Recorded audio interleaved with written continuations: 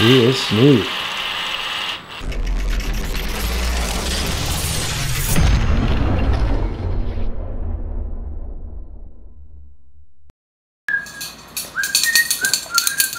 Hey, welcome back to Rusted and Busted. This video is all about lines. Brake lines, air lines, and hopefully air tank. We'll see how that goes. We do have a special guest today who's going to come and install the windshield. Hopefully he lets me record him because he does amazing work, and hopefully he likes what I've done here. He was the same guy who took the windshield out, and when he's putting it in, I'll kind of show a before and after of what it looked like when we took it out and what it looks like now going in. So we have some stainless steel brake lines that had come in from Corvette Central, who were manufactured by a company called Classic Tube. They do all kinds of classic car tubing and stuff like that. So these are new old stock. This is brand new. They make these to order. As far as I understand, I follow them on Instagram. They're really nice guys. I'm chatting with them a little bit. And everything that I've tried on so far, I haven't installed any permanently yet, but the bends are perfect. They do come slightly bent from the factory because obviously you have to run the length of the car. This one I can't use actually is for 84 to 91. It says it goes to the ABS T-line, which this car does not have ABS, and the lines I've picked out already and kind of laid out are the ones I need, not this one. So if anybody needs a ABS to rear T-line, let me know. I have an extra. So anyway, we'll get moving right along. We'll start the work. I have to prep for the windshield guy and find some pieces that hold the windshield up so we can let the glue dry and do all that kind of fun stuff. So we're going to obviously run the brake lines from front to back. Hopefully I get that on camera properly. I might start using the GoPro for underneath the car because you can't really see much. I'm going to run the air lines parallel with the brake lines, and hopefully that works out pretty good. I'm not quite sure what to do on the passenger side for the air line. Maybe I'll run it along with the fuel line. We'll figure that out. Oh, and I also have fuel lines. I should probably put those in too while I'm under the car. So we're going to go ahead and get started.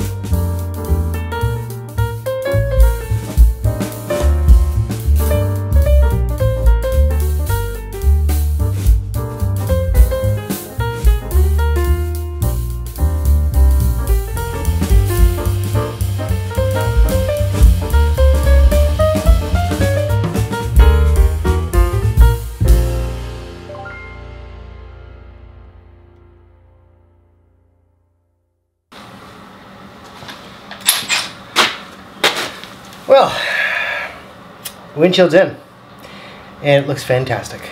Now we're going to move on to putting on the brake lines and running some air lines. So this driver's tire has to come off. The main line runs across here and up into this little three-way valve, and then we'll bring you in and show you where that's connected.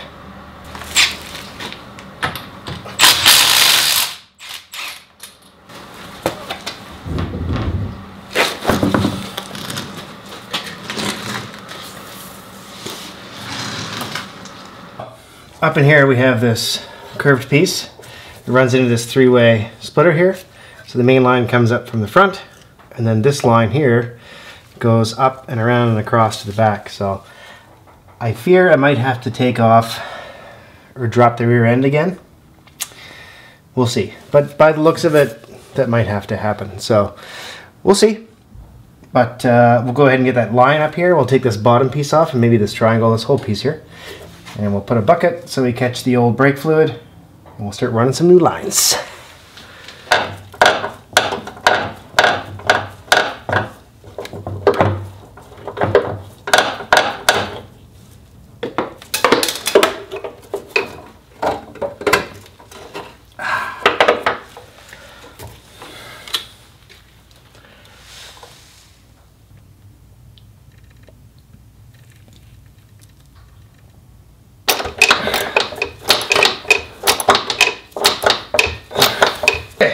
So we've got the old ones out, for the most part. I still have to do the rear that goes across left to right. That has to come out, but this is the new one right here. Nice and stainless. This one was bent from shipping. I don't know if you can kind of see a little bit of a bend here, but kind of straighten that out and it should be enough to kind of just go across from one side to the other. You have this little one, which goes to this tire, which will replace this one. So that should be kind of like that. Yeah, we'll see how this fits. Here, it goes the entire length of the car, so it's quite long, and it was also bent on shipping. So this should work out. I'm hoping might be a little bit of massaging to do, but so far so good. These are really nice and super solid. It's always nice to see the spring not rusted to the actual line itself. So yeah, it should be good. Once this is on, I can put those U-clips up and hopefully get an airline to run parallel to this, and we can put some wire loom on top of the airline so it doesn't chafe or kind of rub on this piece. But yeah, pretty straightforward it seems like. We'll just see how the bends are and stuff getting it up into the front and to the back.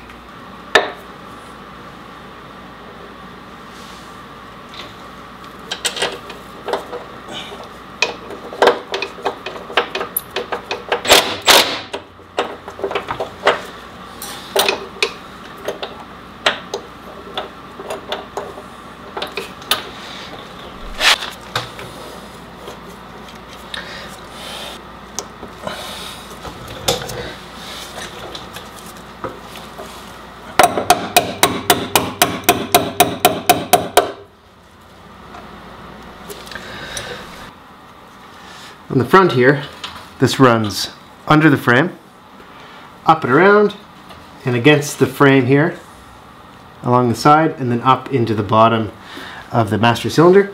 We're going to connect the soft line to this, and we're going to get this airline out of the way.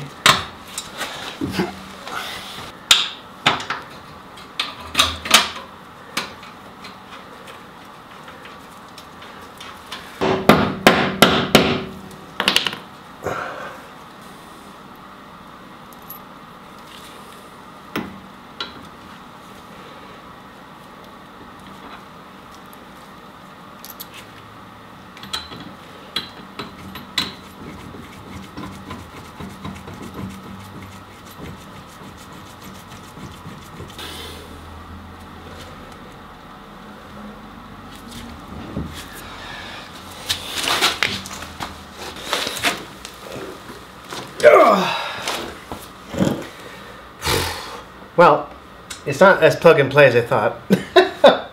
The issue I'm finding is obviously it was bent on packaging, so you have to kind of bend it back. Also, there was a piece in this kit for a later year, so it's very universal. And so far so good. I just need to fandangle a little bit. Finesse, if you will. So, yeah. Look at these tires. Whee!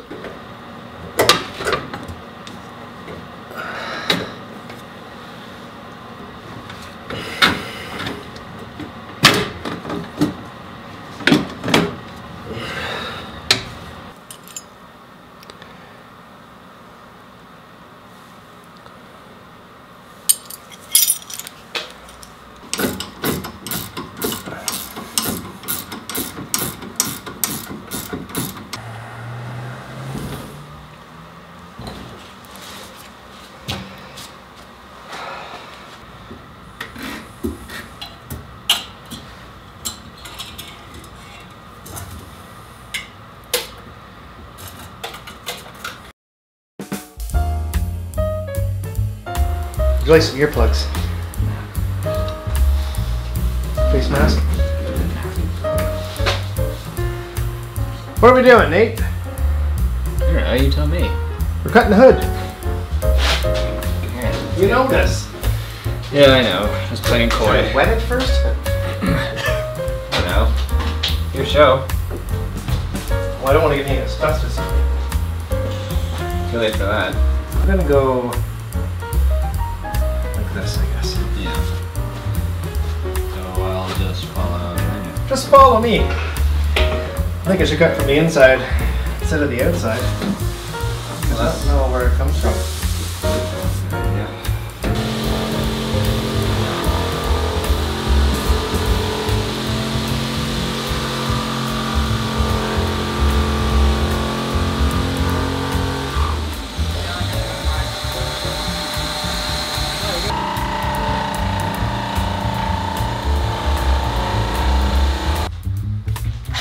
Well, there we go.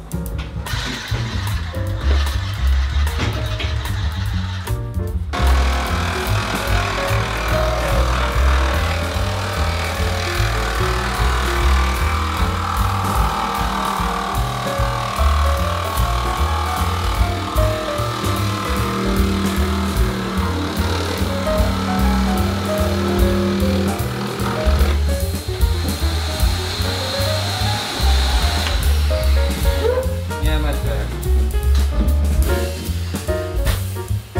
Nice cut.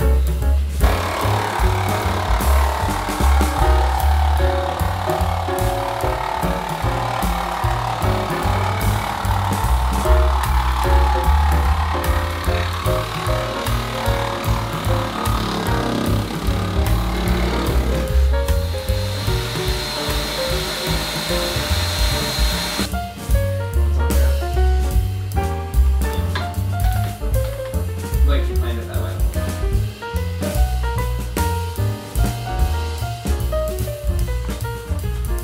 Look how far that comes out. I think the front sticks out more than the back does almost. Yeah, it will, like, well, because the back's wider anyways, I guess. The back is also a little cambered in. Yes. But that's not all the way down though, right? Not quite, almost. You can control the camber? Yeah. Yeah, you do, yeah.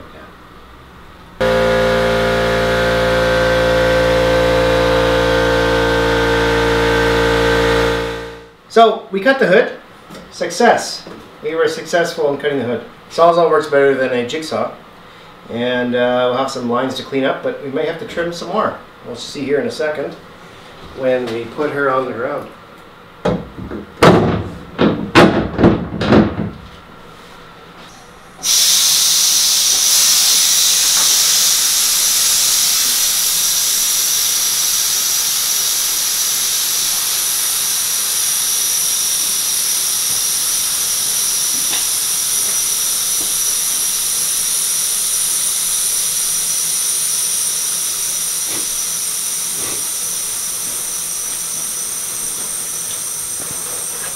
a little tight. A little tight, but that's like all the way, right?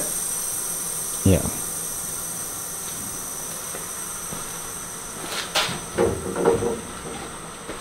It might be up just a hair. No, actually, it'll be right there probably. 5.5 inches. You can do plenty with that. Clearance, yeah. That's there. Oh, the exhaust is pretty low though. 3 inches? 3.5 inches off the ground. And the front is pretty well the same. At least the oil pan's not there. Yeah, that's nice. What have I done? Yeah, I was just thinking that. What have I done? Wasn't that the title of your opening for the series? It's true. What have I got myself into or something? Something like that. Yeah, man. It needs a wash, that's it. Wash and a buff. Wash and a buff, send it.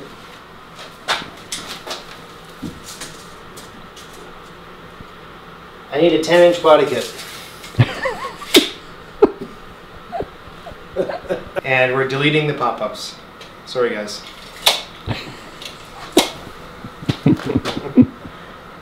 Okay. So let's recap what's happening here. We got a little carried away and we cut the hood so it fit over the wheels. We still have a little bit of trimming to do, but that's okay. We can get to that. We've run some air lines. I need to put some more loom on this one. We've run it down underneath and then around and across and down towards the back of the car. I've also put the brake lines on. As you can see right here, we have some nice shiny stainless lines running to the master. Everything is nice and tight. We are missing a piece right here. This is the brake pressure switch, which I've just got the hole plugged right now with a bolt, but we're going to patch this for now, or at least plug the hole, as it is going to take a long time for one to come in. So I'm going to order one, but we'll plug the hole for now so I can bleed the brakes. All this stuff runs down all the way through. This was a kit from Classic Tube, and you can see some more right up in there. Nice and new. I'm going to show you up under here as best as possible. So here we have the line running all the way across. This runs up and around the header. Let's see if I can get down here. Oof, there we go. So that runs up to the master. These two are here together and they run down across. And then this line with the air line runs all the way across to the back. Here's where I patch the floor. And this view looks really nice underneath. Woo-wee! Fresh and new. And here's the bottom of the airbag pot. As you can see, be a quick little rundown. Nice and clean. This stuff here didn't really bend all that nicely, or it wasn't already pre-bent. I know that this kit ranges from 84 to I think 91. So some of this might change. There might be some things that change, but in all, very nice kit, very nice kit. I had to re-bend a few things down there. I had to kind of move it around so it wasn't touching anything. But this is perfect. Over here, there are some support bars that go here, and they run directly across onto that other bar over there. So we will get those on as well. We're going to start building an exhaust soon, and hopefully get a garage soon at some point, so I don't have to lay on the ground anymore. But it's coming along pretty nice. I don't know if I can show you the lines. Oh, maybe. Under the car, you'll see new stainless lines that run front to back all the way through. They run up and over the back and into the back wheels.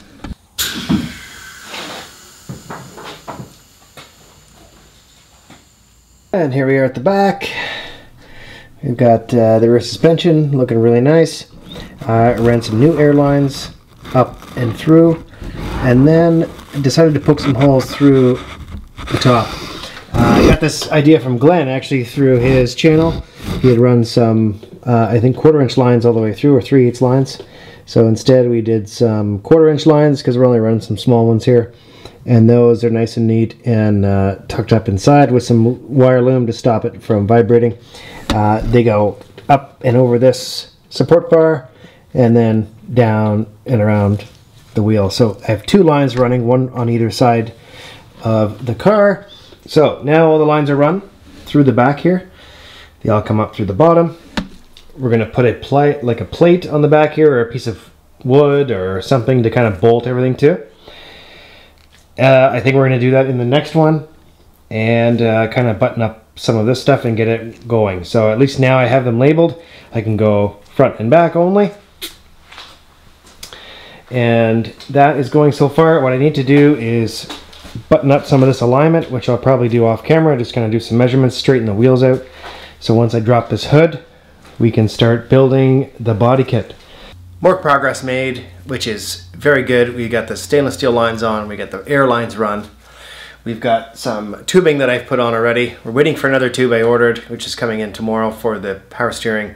I did have some 5/8 line that I thought I could use, but it ended up being like probably 2 feet longer than it needed to be because it didn't bend nicely, kind of kinked in one spot, and that is the suction line for the reservoir. So I don't really want that to kink and things like that, so I got the proper one. It's on its way.